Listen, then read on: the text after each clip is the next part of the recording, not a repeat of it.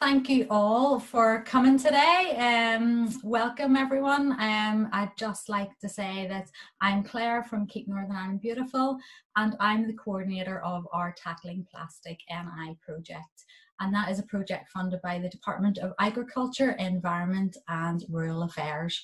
So this is the first in our short series of Tackling Plastic webinars for Eco Schools NI, which is run by Keep Northern Ireland Beautiful. And I'm delighted to have Lizzie Daly with us here today. Many of you will know her already. And she also was a speaker at our Eco Schools conference last year. And for those of you who don't, Lizzie is a wildlife biologist, TV presenter, filmmaker and explorer. And she's with us today to share her experiences and insights from around the world and how wildlife has been impacted by our misuse of plastic. So we'll be deep diving into plastics and the marine life, as well as looking at a bit closer to home and the impacts of plastic in and around where we live. And hopefully you'll help you take action to stop plastics getting where they shouldn't be. So by the end of the webinar today, we hope you'll feel really even more empowered to take eco action and reduce your use of pointless plastic at home while you're being homeschooled, and then bring on what you've learned into the classroom and take it back there and put it into practice there. So before I hand over to Lizzie, I just want to introduce you to my colleague and co-host, Claire. Claire, would you like to say a few words? Hello folks, I'm Claire Leonard. I'm the Tackling Plastics Communications Officer. So I'll be assisting Claire and Lizzie today by monitoring the chat. Just a little bit of housekeeping. We'll be asking for your questions throughout this webinar. So if you'd like to type in your questions as we go in the Q&A box, which is at the bottom of the webinar, we'll be able to get them through to Lizzie for you on your behalf. Okay, thanks very much, Claire. Lizzie, over to you. So hello everyone, it is an absolute pleasure to be here. Thank you for that lovely introduction. And yeah, today I'm going to be talking about our fantastic marine environments, the marine species that are in our environments, and the issue of plastic, which I'm sure you all know of. You've all been connected to the issue of plastic in some kind of way.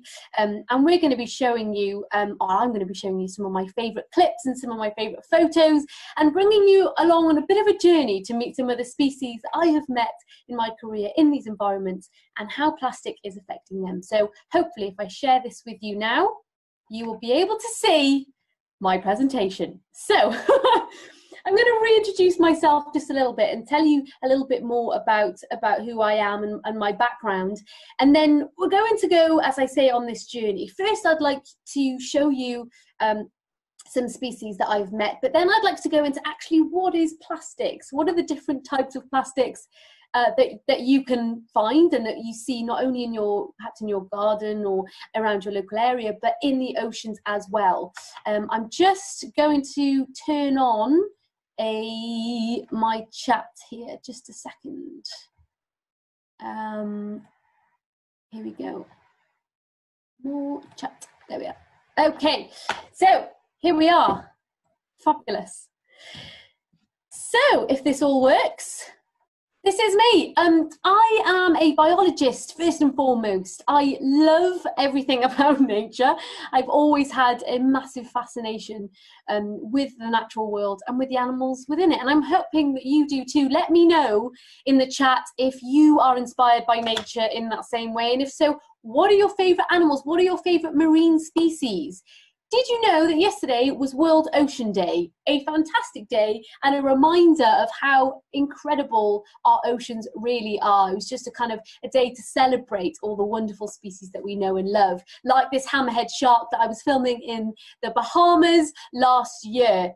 And we'll talk a little bit about the impact of plastics on animals like hammerhead sharks. But I've always had a love for nature, and so being a scientist is an absolute dream of mine. However, living by the ocean has just meant that I've spent a lot of time in the ocean. It's how I learn more about the species that are in these environments and connect with it, because I'm not primarily a marine biologist, but I do love nature.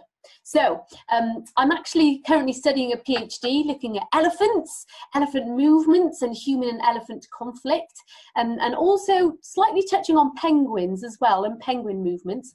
Not linked, but both equally important to understand changing environments and changing landscapes. And then on top of that, I do a lot of TV work. So I'm very lucky to be a TV presenter. And I absolutely just love being able to connect wider audiences to these environments, these places that I get to go to. Just before lockdown hit, I was actually here. I was actually in Antarctica. It's my first time in Antarctica. I was there in February, and I was there for a month. We actually sailed from South America over to the Falkland Islands, South Georgia, and then down to the Antarctic Peninsula. A fantastic, incredible place to be. So yeah, it was really brilliant, and I even got to meet some of these. This is a Gen 2 penguin, very curious at this time of year, which was at the beginning of March, the end of their summer season, where these penguins, they're really full, the parents have done their duties, filling up and rearing these chicks ready to fledge before the end of the summer season, and so they're a little bit curious and sometimes they come over to say hello. So we'll be talking about some of the animals I met in Antarctica and why that's important in this conversation of plastic. And I'd also like to quickly talk about what's happening now, because we're all having to adapt. I'm talking to you through a laptop and it's an absolute pleasure, but normally I'd be chatting to you face to face in a classroom and having this conversation face to face. But because of lockdown, we are getting creative and we are all adapting. So myself and the Wildlife Trust of South and West Wales and the Skomer Island team, it's an island off of Wales in the south coast of Wales, off of a place called Pembrokeshire. We're running an online series called Skomer Live. It's to celebrate the marine species off of our coasts, and we're doing it through a Facebook Live. So we're bringing live puffins, which I'm going to be sharing with you today, which is really, really exciting. We have got live puffin cam to bring to you very shortly. And also we're talking about the other important stories as well, with dolphins that we get off of the coast of Wales. We'll be talking about porpoise, seabirds, the lot. So I'll be talking about that shortly, but make sure you check out Skomer Live as well. So let's talk about our planet, this beautiful blue planet, which it absolutely is. There's some really big facts out there about our oceans and about our blue planet, if you like. It's called the blue marble because such a large amount of the Earth's surface is covered in ocean, 70% in fact. And to think that most life on Earth is actually in the ocean. There's still so much we haven't explored. We've only explored about 5% of the ocean, which is just still a crazy fact. I mean, let me know in the comments if you have actually heard that fact before. And it's this mystery about the ocean, which is just still so inspiring to think we still have so much to explore. And of course, within the ocean, there's huge marine habitats of different varieties. The Great Barrier Reef, the largest living structure, about 2,500 kilometers wide. It can be seen from space. And within the ocean, we have lots and lots of different species, from fish to some of the more charismatic species like our whales, which we'll be talking about today, and even the fantastic small ones, which you may not even think about, the crustaceans, the crabs, the sea slugs, the nudibranchs. So let me know what your favorite marine species is, please. I want to hear it. I think my favorite is probably the humpback whale. Quite iconic, very charismatic, but they're a fantastic animal that I've been very lucky to meet across the world. So we are very lucky to have the ocean. On top of that, we have lots of species within it that move into different areas. So you may have heard of different oceans and different seas: Pacific Ocean, Atlantic Ocean, Irish Sea, Red Sea, and species of different groups move and migrate over big distances. So you may have heard migration before, and migration is basically the seasonal movement of an animal from one place to another. Let me give you an example. So if you've got two windows in your house right now, you're sat at home in lockdown, you want to see some birds, and you're at one window which at the beginning of spring has a tree kind of covering it but without any leaves. So as your spring goes on and you're looking out for birds and you're seeing what garden wildlife you can see from your window, those leaves start to grow over that window. well, now you're not able to do what you want to do, right? So you have to move somewhere else. So it's essentially the same in the natural marine environment. If there is a resource, or perhaps they move for food, or it's a better habitat, the environment, perhaps it's to mate, these animals migrate over different distances across oceans for that particular reason. So oceans are all connected across the planet, and this is why we all need to care for our oceans. And a lot of us as humans rely on the ocean. In fact, do this with me. Ready? We're going to have a breathe in and a breathe out. Okay, everybody. So breathe in. And again.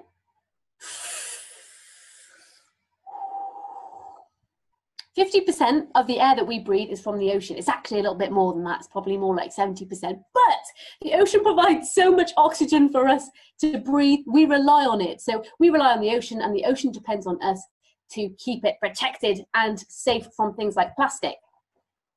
Now, I want to quickly talk about these. You may have heard of plankton before. They're tiny microscopic organisms that can be found in the ocean. Some plankton blooms, which are basically huge congregations of this plankton in one area, are so big that they also can be seen from space. And there's millions and millions of them. And there's hundreds or thousands of species of plankton or phytoplankton, zooplankton you may have heard of as well. And they all have a really critical role because they form the basis of the food chain for so many species on our planet. And they also provide oxygen, but as a food source, they are hugely vital for species like whales, for mobular rays. You may have seen some really fantastic clips of rays chasing down in this kind of fluorescent light. Well, actually, that is plankton that's producing its own light in a chemical reaction with this chemical called luciferin, believe it or not, and it produces this light. But this plankton is a main food source for those mobular rays and for so many big species, big and small. And of course, our ocean, our plankton, I mentioned, is so responsible for providing oxygen for us to breathe, but so many other habitats are too, like seagrasses and seaweed. You think maybe seagrass and seaweed is a little bit slimy, but it is really, really important. And as I said, provides more than 50% of the oxygen that we breathe. So we have to protect it. We absolutely do. Now, there are a variety of marine habitats, and one of my favourite places, oh, we've got some comments coming in. Let me just actually see what you guys are saying. Orcas, dolphins, sea turtles, fish, manta rays. Yes! Okay, I'm loving this a lot. What's my favourite land animal? I will come to the questions at the end and we can talk about that in detail. Basking sharks, yes, great one. Gillian says megalodon. Wow, okay, now that is a good shout. Great white shark we've got on here. Oh, dolphins rule, yes they do, and we are so lucky to have them off of the UK coast as well. So there's a place that I have absolutely fallen in love with. It's a place called Bay of Biscay. It's off of France and Spain, and it's a really interesting place for cetaceans, this group of dolphins, whales and porpoise. And within this Bay of Biscay, there is a big drop. It's basically a huge shelf that runs right through it, which means that the water level drops from just a few hundred meters to a few thousand meters. And in this Bay of Biscay is where you can find a huge range. In fact, a quarter of the world's cetaceans have been spotted at some point in this area. And I think it just goes to show how even, you know, we talk about the ocean and you may think in your head, well, it's so vast, it's just one big place. But no, there's so many different habitats within the ocean that we should be protecting in different ways. And we're all linked to that. You know, coastal habitat may have different species, fish, food source, which will support seabirds and dolphins compared to right out there in the Bay of Biscay, where you get that huge drop in that shelf and you have, you know, much more deep diving animals like your sperm whale, which is one of the most, if not the most deep diving whale that we have, along with beaked whales as well, which can be found in this part of Bay of Biscay. And sperm whales feed on, can anyone tell me what sperm whales feed on? Write it in the comments, I want to see. So yes, I've got a note saying my sound's not great, so I'm hoping if I turn this up, I will, hopefully you can hear me, let me know. But yeah, one of my favourite places. And it's exciting to talk to you because you and I are actually connected. So I'm down here right now in Cardiff. I spend a lot of time out on the coast here in Pembrokeshire. And in between you and I, you lovely people up in Northern Ireland, is a fantastic stretch of sea called the Irish Sea. And here you can find a lot of life. Some you have already mentioned, you know, basking sharks I've seen off of the coast of Wales, porpoise, dolphins. And actually, a little birdie tells me that recently you have even had orca off of your coast. Am I right? Well, we've got a few answers coming in. Is it squid? Yes. Sperm whales go that deep. They dive 3,000 feet below the surface of the ocean to eat squid. Absolutely spot on.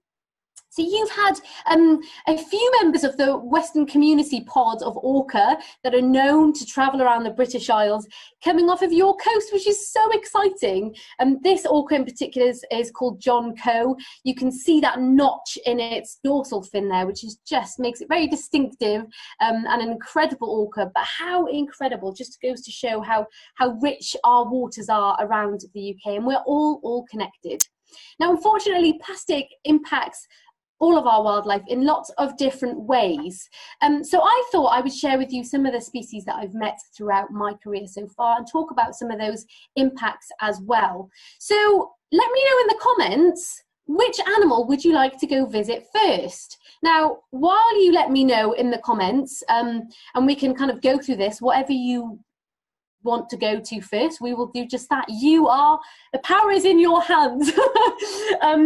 So yeah, we've got dolphins, we've got puffins. So we've got, I should actually say, this is a humpback whale fluke. So we can talk about whales, we can talk about our pinnipeds, so our seals, we can talk about our seabirds, our puffins, or turtles. Let me know what you think. Okay, we've got a few answers coming through.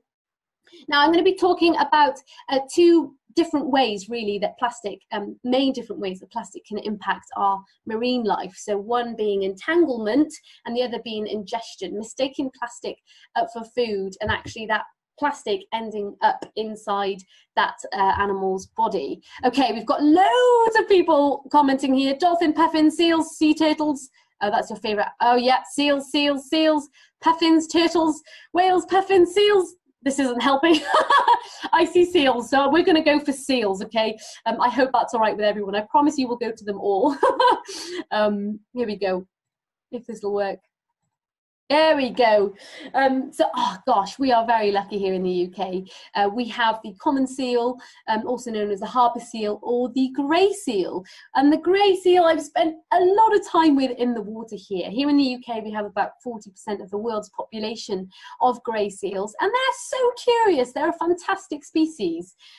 They are what's called a true seal. So if you think about our seal groups, some, like our sea lions, are called eared seals. And then we have groups like our grey seal, which are called true seals. And one of the ways you can tell the difference is by looking at their ears, funnily enough. So I have a clip that I'm hoping you can see. This is off of the coast of England, where I was so lucky to swim with these curious grey seals. And you can see how curious they are. They don't have hands like you and I. They can't pick up a glass of water, for example, like this. So instead, they use their mouths to explore. So you saw that exploration with its mouth on my fins there. And they're a wonderful, wonderful species, but unfortunately, because they don't have hands like us, they're not able to, you know, take their scarves off if seals wore scarves. In the same way, they're not able to take plastic that gets caught around their necks if they get caught in netting. So this is often a sight that you may see, especially with young pups as well, and it's a really sad sight, but luckily for us, there's lots of teams around all of our coasts, and I'm sure in Northern Ireland too, that work hard to make sure they keep on top of this entanglement and to make sure that our seals that do get stuck in this entanglement then get hopefully released and get that kind of netting cut. So if you do ever see a seal entangled in any type of netting or fishing line, then do make sure you contact the right people, and fingers crossed they can help that little seal pup out. I talk about fur seals because I've just been to Antarctica, and there's a number of seal species or pinnipeds that you can see, this group of seals and sea lions that you can see in Antarctica, one of which is this. this is one of my go-to animals to see because they have quite a reputation as a bit of a predator. Now, a large part of their diet is actually krill, which I'll talk about momentarily. But at this time of year, when you start to get these penguins that are just at their later stages of fledging, so they're almost ready to leave, they're full of food, they're fully grown chicks, they've got rid of those downy feathers, they're ready to leave, and waiting in the waters are one of these. Does anyone know what this is? Can anyone let me know what they think this fantastic animal is? And it's just a really great one. Here's a clip of one in the water. I'm hoping you can hear this. Let me know if you can. So this is our boat. This is the boat that we were in. And this is, I'm just going to tell you, I'm too excited. This is a leopard seal. And these seals are absolutely enormous. And again, you see that curiosity as they come in with their huge mouths. They have this really big jaw, leopard seals. And if you actually look at their teeth, you can see how they are adapted for eating krill for most of their lives, because they have these what's called tricuspid teeth. It's basically a tooth with 3 notches to help filter out krill from water, which most people think, oh gosh, they're big predators, they eat penguins most of the time, but actually they don't. It's krill that makes up a large part of their diet. And scientists now are even suggesting that perhaps tiny fragments of plastic can even be found in krill. So plastic is getting everywhere, even in extreme regions like Antarctica. But what an animal. And talking about entanglement and marine litter, we've already met this fantastic hammerhead shark, and I've spent lots of time with sharks out in Bahamas when I was there. We swam with Caribbean reef sharks, hammerhead sharks, a glimpse of a tiger shark, just an incredible experience. But one of the things I noticed was the hooks in the faces of these sharks, and that's often, we see that across the board with a lot of our bigger marine life, is they get hooks stuck in their mouths, perhaps if they go to feed on baits that's been left over by fishermen. So that's a really big issue, and someone out in the Bahamas is addressing this directly. Her name's Christina Zanato. You may know her as the Shark Whisperer. She's a fantastic female conservationist, and she's dedicated the last 20 years of her life removing the hooks from these Caribbean reef sharks' faces to try and help with the issue of marine litter. How are we doing on time? Whoa, I have so much to show you. I need to hurry up. So this is Christina. Just an incredible experience. I'm loving some of you. Hammerhead, so cute. Yes, brilliant. We've got I Love Sharks from Matthew. Matthew, I Love Sharks as well. Great guesses with leopard seals there. A few of you getting that right. Yes, so we see marine litter entanglement as an issue with species. Right, let's move on to the next one. Let me know what you would like next. We need a bit of a music in between this, don't we, to kind of get us going for the next animal. Anyone want to tell me what they'd like to see next? We can have puffins live. We can quickly see a video of a humpback whale. We've got turtles. We're going to turtles. Here we go. So I'm actually going to dun, dun, dun, dun, dun, dun. Here we go, turtles. So so this is a turtle, and across our oceans, again, I've been very lucky to actually see green turtles in Oman and nesting on the beach. Incredible species. But does anyone know where the largest turtle ever found was found? It is in the UK. I'll give you that clue. Let me know in the comments and I'll explain to you what happened. Because in 1988, this gentleman here, just on my left, I'm hoping your left too, maybe you're right, this gentleman here, he's called Mike Alexander, and he got a call in 1988 about what looked like a huge car washing up onto the beach. And it was this turtle. This turtle's predicted to be roughly 100 years old. It was almost 1,000 kilograms in weight. It's an enormous turtle. It's the largest one ever to wash up. So any guesses on where it washed up? And unfortunately, even back in 1988, this turtle actually was found on this beach because it was found to have ingested plastic. So a large part of the turtle's diet is, does anyone want to guess? I'm testing you guys. UK, yes, it was in UK, the leatherback turtle washed up, but where? Devon, good guess. We do get lots of wash-ups on the southwest coast, and that's largely to do with the Gulf Stream, which carries in a lot of unusual wash-ups. jellyfish, yes, okay.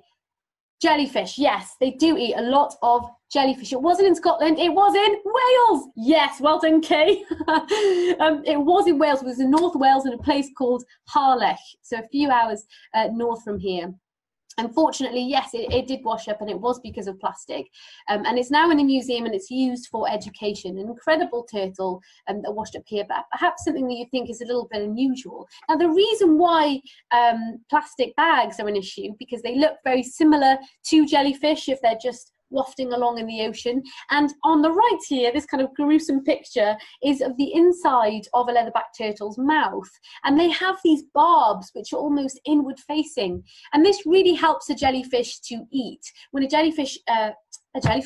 turtle to eat. So when a turtle actually eats that jellyfish and is ripping it apart, and they eat a lot because these jellyfish contain so much water, they need lots and lots of them for enough nutrients in their diet, and they need to rip that jellyfish apart, so that needs to stay in their mouth essentially, and that's what these barbs are for. So once they ingest a plastic bag, it kind of sits there. It's not able to then leave their stomachs, and unfortunately that makes their turtle feel full, and is a really, really big problem. Yes, it's not too nice. So yeah, so as I said, that turtle's now in the museum. Mike Alexander is a fantastic conservationist, and I myself have seen wash-ups off of Wales. In fact, I know that you in Northern Ireland had a wash-up of a loggerhead turtle as well, again brought in because that Gulf Stream. But you guys, whoever dealt with that loggerhead turtle, did a really fantastic recovery program, and it survived, so that's fantastic. Unfortunately, this Kempt Ridley turtle, which is a critically endangered species that washed off of Wales, I got a call about it off of the south coast of Wales, didn't make it. So we still don't know the cause of death as of yet, but we do get wash-ups of turtles here in Britain not quite regularly, but you know, it's not completely rare. Now, I talk about jellyfish, and one of my other favourite animals, or I should say organisms, are jellyfish. They are fantastic. And I had this encounter last year with a giant barrel jellyfish off of the coast of Cornwall. Let me know if you have seen this footage or a picture. I should actually show you this picture that I've got here. Dun, dun, dun, dun. This is me diving with this exact barrel jellyfish. So in these summer months, right now we're getting warmer waters in our coastal waters, which brings in a lot of that plankton I was talking about, which brings in a lot of jellyfish, which then goes up that food chain and brings in turtles as well. So it does look like a mushroom, it absolutely does. So this was the picture that I just showed you, and it goes to show how diverse and how incredible our oceans are, but they're all connected. You're starting to see these connections between plankton and jellyfish and turtles, and how plastic intertwines with every stage of that food chain and of that ecosystem. Also, just to note, I know we're all in lockdown currently, but perhaps for next year or maybe later in the summer, depending on where you live, maybe you're near a beach, do go out and have a look and get involved with your own citizen science project. The Great British Jelly Watch weekends we set up to help understand how many jellyfish we have in the UK and where they wash up.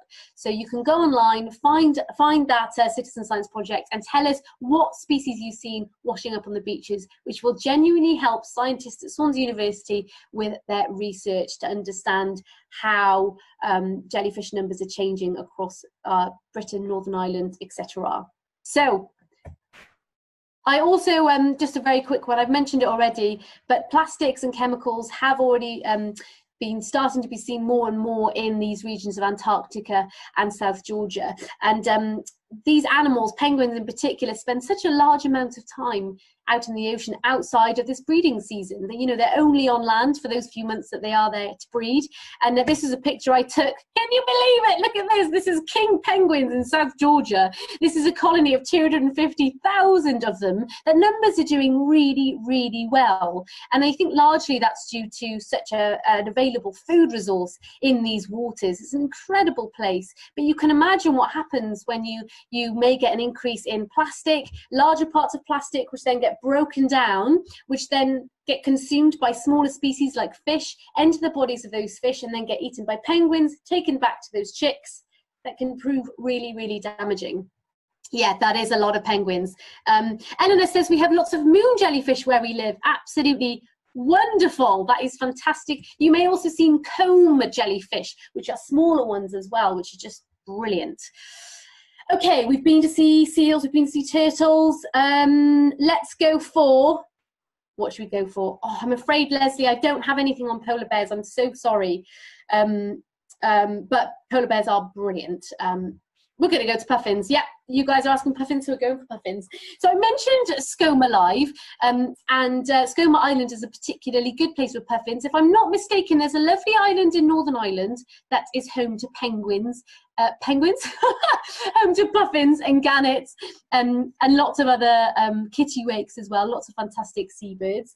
And yeah, unfortunately, our seabirds that do go out and fish, puffins eat largely sand eels and smaller fish like small herring, and unfortunately sometimes they mistake small tiny bits of plastic for food as well, and they end up ingesting those. They're quite a small bird, puffins, but yeah, unfortunately now, especially as they're bringing back that food for their pufflings, it isn't uncommon for them to feed their young tiny bits of plastic. And some of the other species of penguin, tufted penguins and horned penguins that you get towards Alaska way, have been found to have ingested tiny bits of plastic. So the impact of this is, of course, that build up in their stomach, and over time they end up feeling full, which can eventually be fatal for a small lovely bird. I'm sure you can all agree that puffins are fantastic. Rathlin Island, that's exactly what I was thinking. Thank you. Brilliant. Yeah, brilliant. Definitely you know, make sure that next season you head out and come and see these beautiful birds. But for now, should we have a look at some live puffins? Let's have a look. This is a live puffin cam that's been set up on Skooma Island, and we've managed to embed the video just for you guys here. Now, about half an hour ago, there were a lot more puffins. There are still plenty there, actually. So yeah, so as you can see, this is a place called the Wick. It's one of the best places to see these puffins on the island. And right now, the main thing that we will be looking for is this bringing back of sand eels and monitoring of perhaps they'll be bringing back materials as well. You can see in the landscape, just on this massive hill here, there's lots of holes. And these puffins actually live in these burrows, where right now there's already been confirmed there are puffins on the island. And one of the things you'll see as these puffins move around is they'll often be cleaning out their burrows. They're very clean, and they'll be bringing back small bits of nest materials. Sometimes they do have bits of plastic in their mouths, and sometimes that's the case as well when they're coming back, unfortunately, with their food. But how incredible are they? And you can watch this all day long, as I do, all the time. I've got a few comments saying that I'm breaking up, so I'm very sorry if I am. I will keep going for now, and hopefully when you watch back later, if you've lost me, it'll be a bit clearer. So yeah, so brilliant, absolutely love them, but unfortunately they also experience a lot of issues with ingesting plastic. Here we go.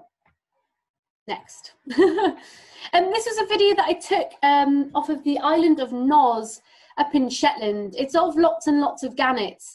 We're very lucky to have big breeding populations of gannets across islands, many islands across the UK, and something I have seen directly. In fact, on this day when we were out filming, we actually saw a gannet that was entangled in what looked like fishing line and other bits of plastic hanging off of it. And something that I want you to try when you're at home now, all you need is one of these, an elastic band or a hair tie or similar.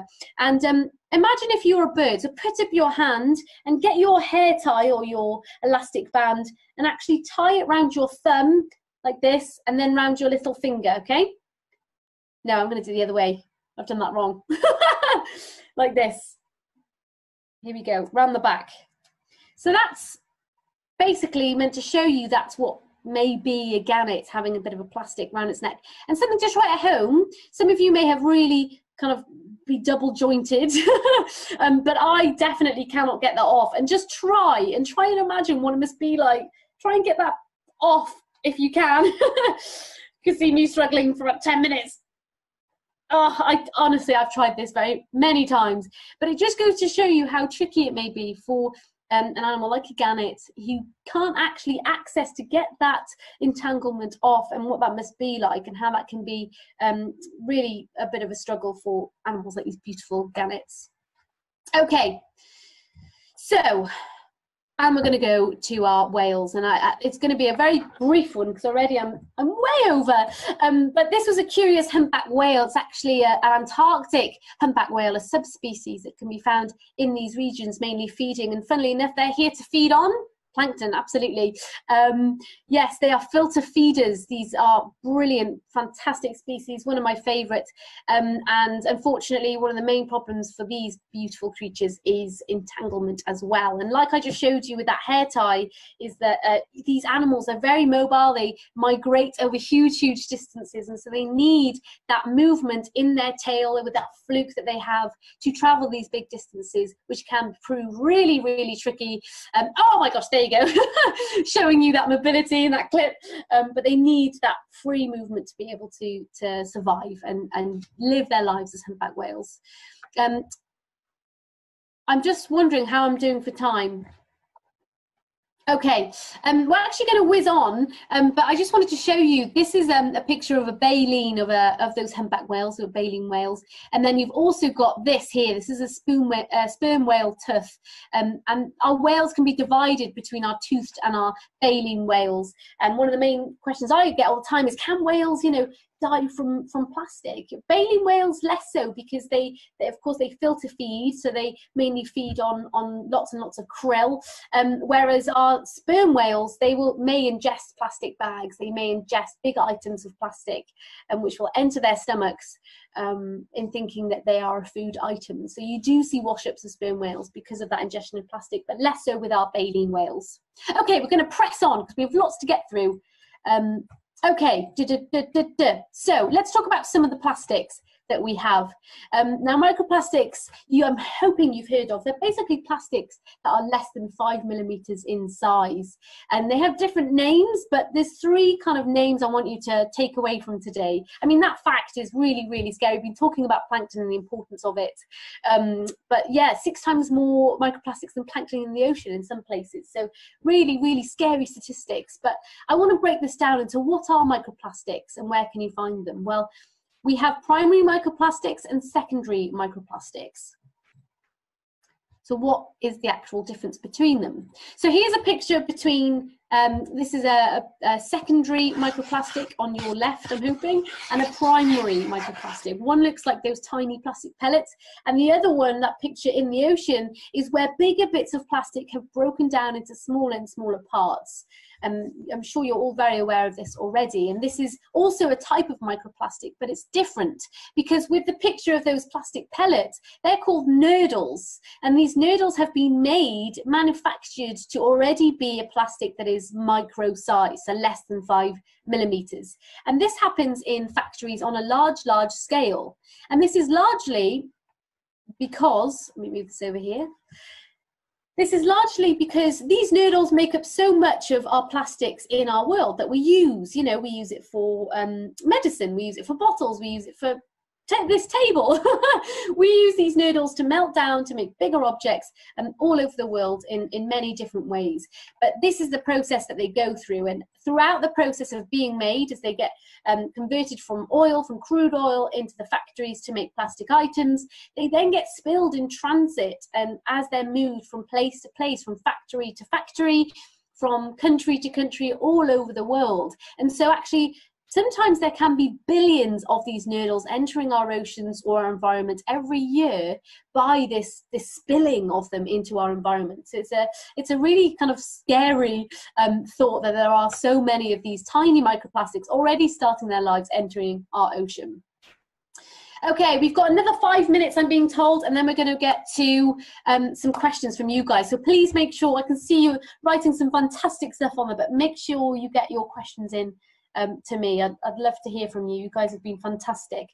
So we're going to press on. So I've got 5 minutes. I could do this all day. One of the things you get told all the time, and you absolutely should, is this fantastic mantra: reduce, reuse, recycle. But what does it mean to recycle? Sometimes people get a bit confused as to what you can and can't recycle. And I'm going to talk about your and our plastic promise at the end here. But it's just something to note, is that I always get asked, well, what can I recycle? And there are items which you can't recycle, and how do you know the difference? Well, there are different types of plastics, and I'm sure you know that just by seeing and feeling different plastics. Your plastic water bottle may differ very much from your pen, and that's because different properties, different materials of plastic are used for different functions and different uses. So one thing I would like you to look out for is this number that you see on your plastic item. If you're thinking, oh, I need to recycle this, let me check in the packaging if I can recycle it. Check out this number, because that number will tell you what kind of plastic it is. Now, you don't need to remember all these. Just have a quick look. There's 7 different plastics, and they will each have their number, 1 to 7. And there's some pictures just alongside here showing you what those different plastics may be. So some, for example, polyethylene terephthalate. That's our plastic water bottles, which differ from our polystyrene. You know, polystyrene that you may get your cups in. They are non-recyclable, but you need to check the number to make sure whether they can or can't be recycled, because there may be parts of that item which are polystyrene and others that are recyclable bits. So just check, just kind of making it more simple is keep an eye out for those numbers to find out what plastic they are, and then go and have a look and find out an easy way to do it, just by, if you really want to become a bit of an expert, an easy way to kind of sort it in your mind and think, can't I recycle it, and try and identify which plastic it is. And this can all be found online. In fact, I'll actually send the team here a resource that's really, really great one to look at, to if you want to download and have handy for when you're trying to recycle or not recycle.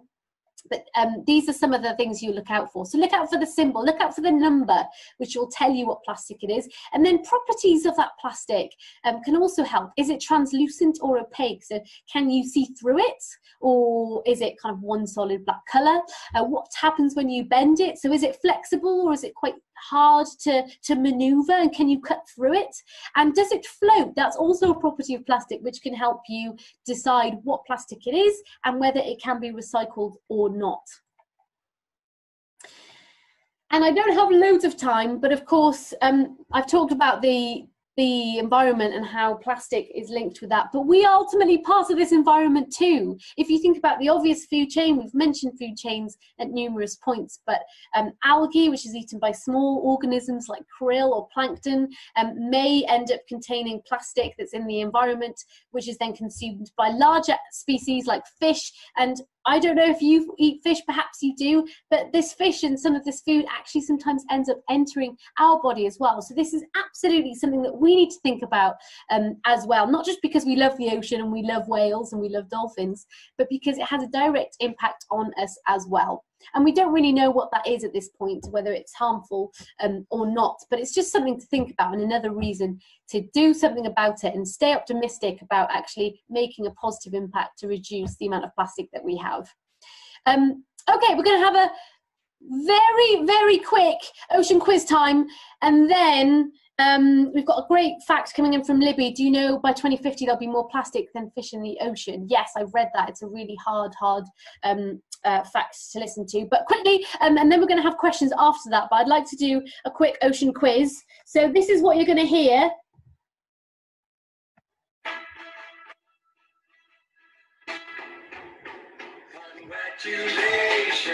I know, it's awful and cheesy. I'm so sorry. Okay, in between each round, that's what we're going to play when we reveal the answers. So, very quickly, and then we'll get some of your questions answered. How much of the Earth's surface is covered by oceans? I've already said it. Is it 20%? Is it 50%? Or is it 70%? Please write your answers right now. Let me know. I want to hear from you. You guys have been so great until now. 70, 70, 70. What is it? Oh, here we go. Hang on. It's 70.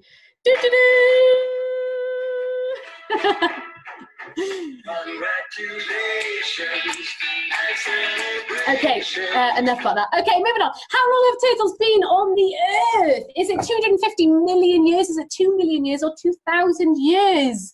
Well done, Libby. Well done, Matthew. Well done, Anna. Okay, have a guess, have a guess, have a guess. 215 million years, 2,000 years, 215 million years. What's the answer? 215 million years! Congratulations.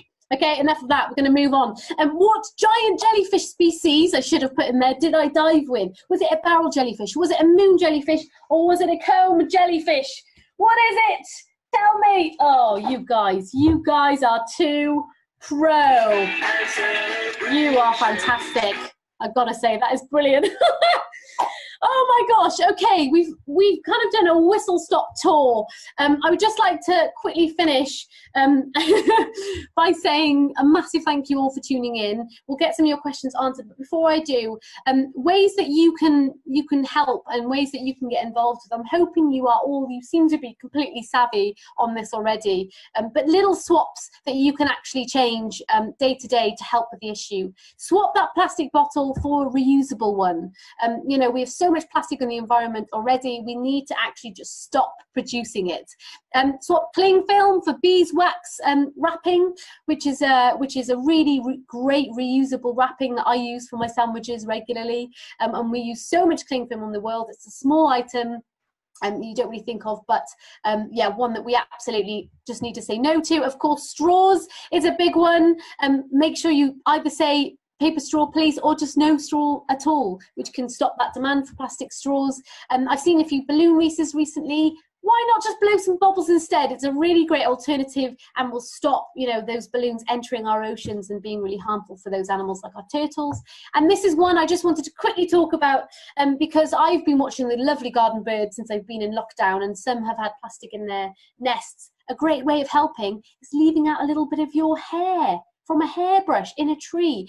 At the beginning, when spring was in full swing, these birds were out collecting feathers and materials for nests. So if you leave out a bit of hair, it can actually help and will stop them looking and picking up plastic, hopefully. Okay, right, I'm so glad you've all enjoyed it. We've got some lovely people. Matthew saying, cool, I'm glad you think so. Oh, Claire's a beekeeper, fantastic. Oh, Emma's loved this lesson, that's really, really great. Okay, so can we get some of your questions on here? I'm going to make this big so I can see some of your questions coming in. The team, let's have a look. Shall I scroll back up, team, for some of the... There's a great question. Eleanor has asked Lizzie, what difference do we make when reducing our use of plastic when it seems the worst culprits are big industries? That is fantastic. Yeah, that is a really good question. And I think one of the best things about... you know, there's so many of us on this planet, and lots of small changes that may feel insignificant at the time, but lots of small changes ultimately make a big global difference. And it may be you head out for a weekly beach clean or monthly beach clean, but that plastic is then being removed from that environment. You're absolutely right. We need to see change up through the chains, if you like, you know, government, and we need to see businesses stepping up as well. But your difference will still make a really, really big difference. And it may feel like, you know, you've just gone out and done a small part, but it's lots of people doing small things is a lot more important than one person doing one big thing, if you like, because there's so many of us that can make that small difference and make that big positive impact. So yeah, I'd highly encourage you to go for it. Stay optimistic. Your bit will definitely make a difference. Lizzie, the next question is from Leslie. What is your favourite land animal? Oh, that is a good question. My favourite land animal is, oh, it's bad, I'm going to say it. It has to be an African elephant, just because that's what I'm focusing on for my research now. They are incredible. The largest land mammal on Earth.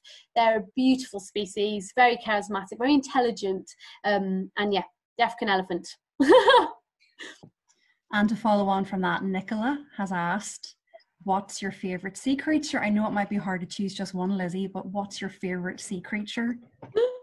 Favourite sea creature? Okay. Do you know, one that I've really kind of found fascinating recently are the nudibranchs, so our sea slugs, just because there's huge variety in what they look like. They're very, very colourful.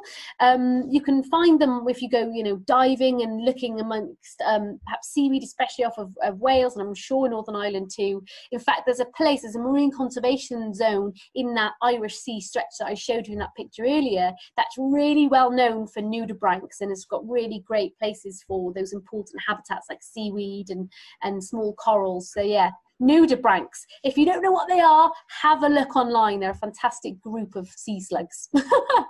I'm so bright. I'm just going to shut this. There we are.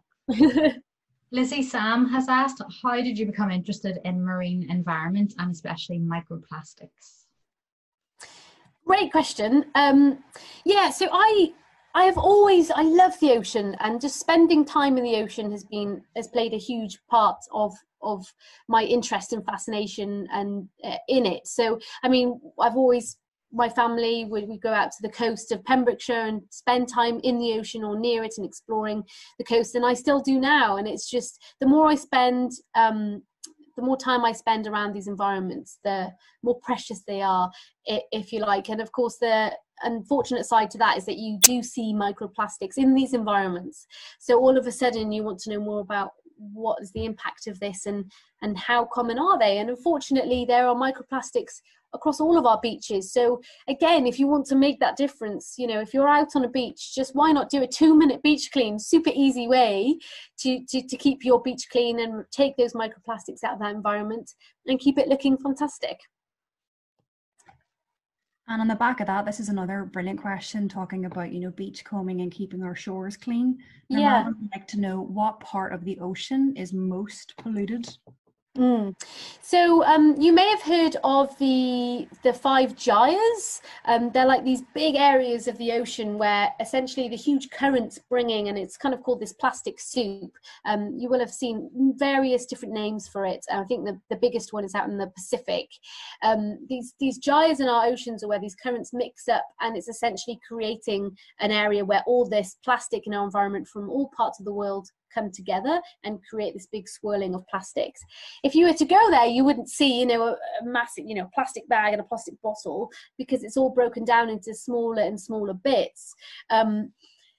However, you know, to our human eye, because of how the currents work, you may be like, this has got a higher concentration of plastic, but in terms of what part of the ocean has the most, it's quite hard to know, especially as we yet to explore, especially the deeper areas of our ocean. So who knows, you know, the Mariana Trench, you may have all heard of the deepest part of the ocean, 11 kilometers down, hardly explored. I wonder how much plastic it is down there. So can't say for sure, but if you are kind of looking to really understand what happens when our plastic breaks down and travels across all these connected oceans, have a look at the gyres that we have.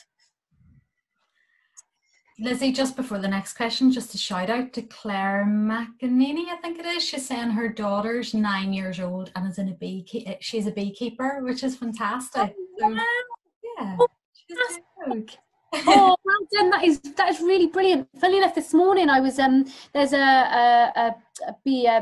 Hello, honeybees have moved into a local ash tree. Absolutely love bees, important pollinators. So well done. That is awesome. Well done, Claire.